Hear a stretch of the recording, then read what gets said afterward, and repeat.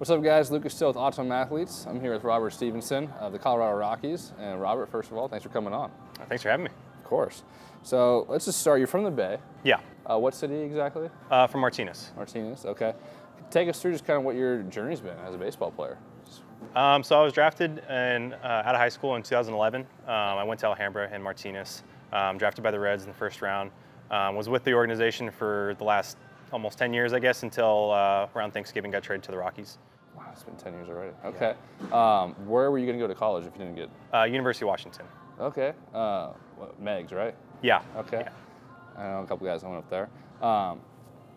So you've been a professional baseball player now for 10 years. Mm-hmm. Were you always a relief pitcher, or were you? So I came up through the system as a starter and made my debut for the first couple years as a starter.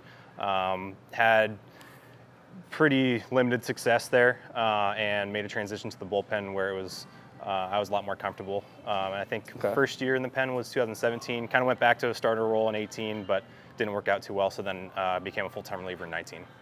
What were some of the just main things you did to make that transition? I think routine was the biggest thing.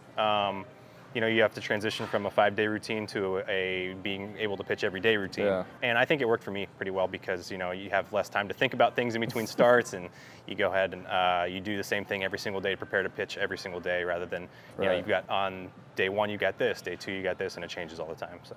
Okay. Did you throw the same pitches as a starter as a reliever? Or did you focus on some? Or? I kind of scrapped some pitches when I went from starter to reliever. I developed a slider. I've thrown almost exclusively since then. Scrapped my curveball, and I was throwing a split, and it wasn't really working out too great. So I tried to change up, and I don't know. That's when something I've been tinkering around with. Yeah. But so. Yeah, I know your slider's been really good. You've had a lot of success with the slider. But just kind of going back to that routine that you were talking about, what are some of the big factors for you that you need to do or to feel ready to play, or training before the game, anything? What's important to you? I think the first thing I had trouble with was the lifting routine, because you're going from, you do probably only 2 days worth of lifts as a starter to lifting every day but in smaller amounts. Just kind of building a routine where you're going to get everything you need to but not feel exhausted by the time the game comes around. So that was something that I had to transition in. And then your arm care routine, something, obviously you're trying to prep your arm differently. So that was another thing that I was trying to change. That's something that at a lesser scale dealt with in college. I was a starter, and then towards the end of my college career was a reliever.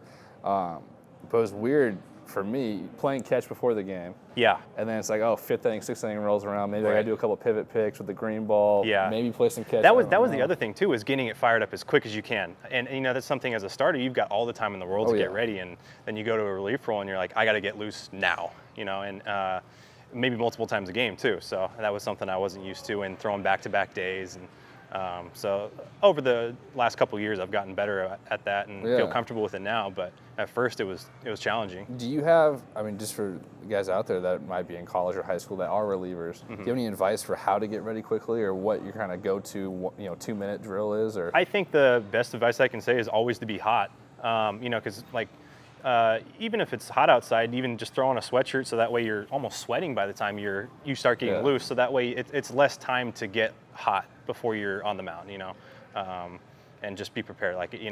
It was different because the last couple of years in Cincinnati, we didn't really have super defined roles aside from our closer. And you'd see guys moving, it'd be the 4th inning, and you'd see the entire bullpen moving around because nobody knew who was going to go in the game. So we'd all be trying to get loose and make sure you're prepared just to go in case your name's called. Baseball's such a weird sport, especially as a reliever, where it could be the 3rd or 4th inning when you'd be like, I have 3 innings to chill, but all of a sudden 3 pitches later, it could be double home run, and you're like, I got to get up. Yeah. So that's crazy. So you've been here at OA for just this off season. How have you liked it so far? Oh, I've loved it, yeah. It's been something that, I used to do a weighted ball routine back in high school, and I think it really helped me. And I kind of got away from it for a while, and now coming back here and doing this, I feel like it's really helped my arm a lot so far, and I've loved the program.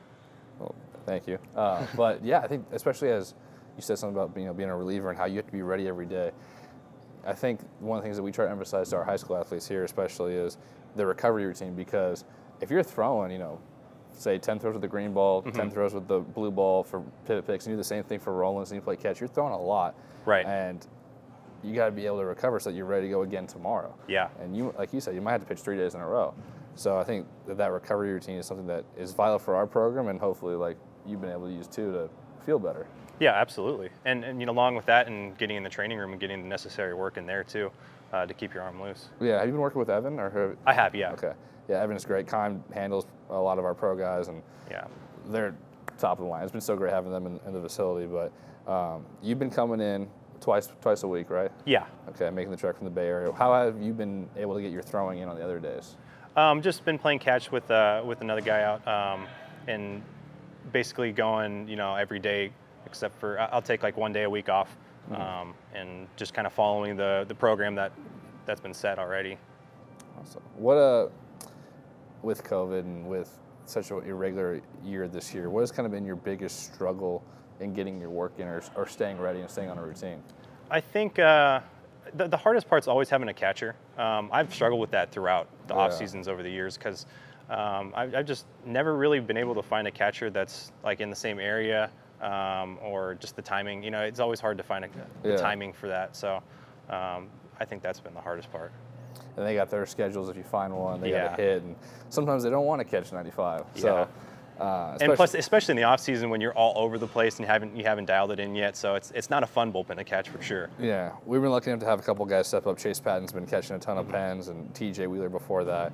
But catchers are definitely a hot commodity. You got to take care of them. So you mentioned that you got traded to the Rockies. Obviously, you haven't played a game for them yet, but going into spring training here, what are you looking forward to being a part of the Colorado Rockies? I'm obviously excited to be closer to home because now my family can come out and visit, and I'll be able to be on the West Coast. So that's exciting for me. But just a chance to see a new organization, see how things run, meet some new guys. I think it'll be fun. Give me a completely fresh start somewhere. And I feel like there's a lot of opportunity in that organization right now. So I'm excited about it. And Coors Field's gorgeous. And as you mentioned, we'll be playing the Giants too, so you'll be closer to home in those away games. But awesome. Just kind of finishing up here, do you have any personal goals for 2021 season or anything that you'd like to see happen in this year ahead? I just want to I want to completely forget about the year that I had last year and build off of the year that I had in 2019 because I felt like I had a pretty good season that year, and I want to build off of that and get back to where I was and get back into the later inning roles. Yeah. Correct me, weren't you hurt a little bit this last year or no? I was, yeah. Okay. Do you think that probably was not easy? It's probably a factor. No, yeah, and especially with the short season too, trying to get back into everything without spring training, it was not the easiest. So I mean, it was such a roller coaster year. Yeah, not the best year for that. Yeah. Well, all right, man. I think that obviously, as you said, it was such a weird year, but 2019, you showed what you can do, and we've seen it in here. You've been making strides in just a short time you've been in here, and we wish you the best and good luck this year, dude. Thank you. Thanks for coming on. Appreciate it.